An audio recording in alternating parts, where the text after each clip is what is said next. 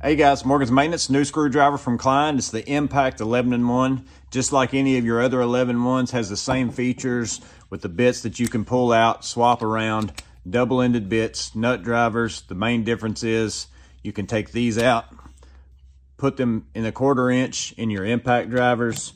You have two different ones within the one screwdriver. But the really cool thing that I think is awesome about this, and a little bit of a hack, these take any kind of a 1/4 inch, so you can take your regular driver bits, you can take a Malco, put it in the other end, create your own flip screwdriver out of this handle and that, and make it whatever you want it to be. Full review on my channel for the Impact screwdriver. Hope it was useful. Stay safe. Have a blessed day. See you on the next video.